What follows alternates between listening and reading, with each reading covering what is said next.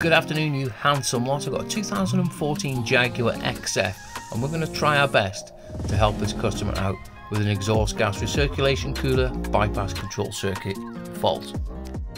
As you lot know, it is Friday and we're not going to be able to get parts for this vehicle, so what we're going to have to do is try and improvise and try and do a Friday fix.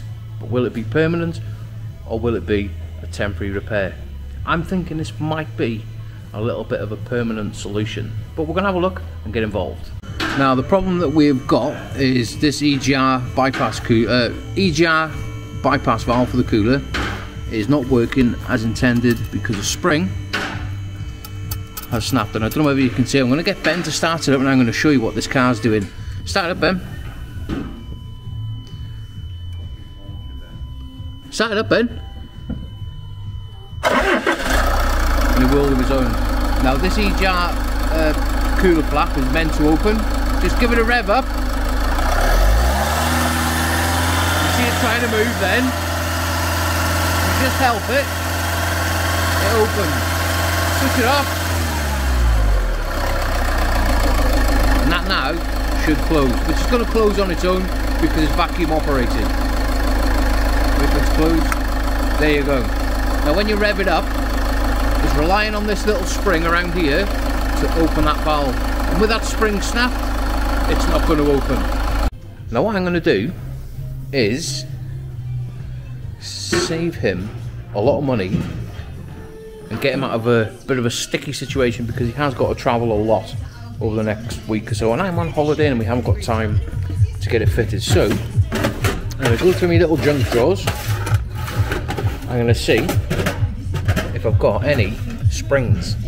Right, well what I've gone ahead and done is put a little spring in there off the timing cover of that top bolt and down to the lever itself. I've just unhooked the ball, slid the spring over and then clipped that joint back on. And what I'm going to do, give it a start.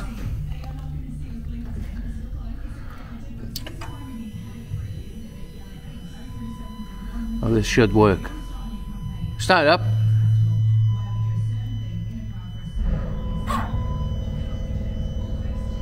We got it. A few moments later. Right, we've now got this car started. As you can see, it is pulled shut. We just hold it up about 2,000 RPM. It should open. Look at that. Hey, let it tick over. Will it close?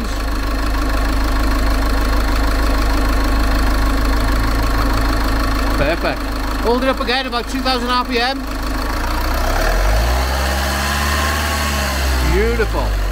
Right, well with that little temporary repair working, that fault code now has turned around to a historical fault. So we're going to go ahead, give them a clear. We've got no DTCs, and we're going to take the car now for a little bit of a test drive, because the customer was complaining. He did call in previously and somebody else had a little plug-in and said, oh yeah, it wants this, and cleared it, and off they went. We come back about 20 minutes later and see the lights come back on. So I'm going to go for a little bit of a test drive and make sure that this repair is perfect. Right, well we're out and about and this car's driving absolutely faultlessly. Now finally the sun is coming through, and I hope it stays like this for next week, because I am going away on holiday, so I don't know what you lot are going to do without watching my daily uploads. You'll have to go through some of my older stuff and just watch it, I suppose. But yeah, I'm hoping that this does fix this car, because it's a little bit of a drama that I could do without, because next week I'm on holiday and then I've got a week back in work, and then the following week I am going to Germany, to Frankfurt, with launch to Auto Mechanica over there, which is going to be absolutely epic. I'm going to be trying to do a little bit of vlog when I go over there, try and talk to some companies, manufacturers, and see what we can do, see what's happening in the future and what's coming into the trade and what tooling is available and stuff, and it's going to be good. It's going to be good. But anyway, that's enough of me jibber jabbering. I'm going to go for a test drive. Right, well, after a successful test drive, I've been about 20 minutes or so in the vehicle. I'm going to jump around now, read the fault code. Got no DTC, so what we're going to do is have a little look at some live data. We searched bypass valve position measured, and we also want speed, engine speed, just to show you in a graph-a-rooney. If I put it in a graph now, the left one is your engine speed, and the right one is the bypass flap opening and closing.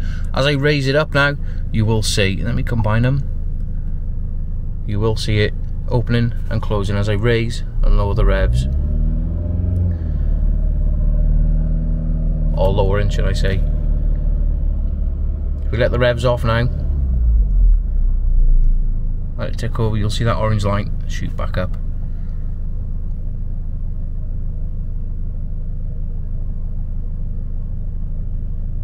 Raise the revs again, and it pulls it open.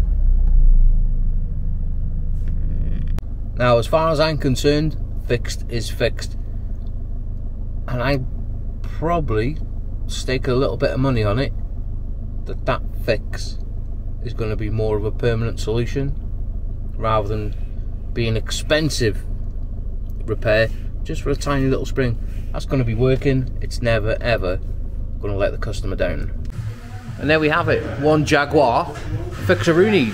Now I'm going to start winding down and start finishing off a few little jobs. I've got a mini video which might be dropping either tonight, I don't know which way to drop, this one tonight or that one tonight.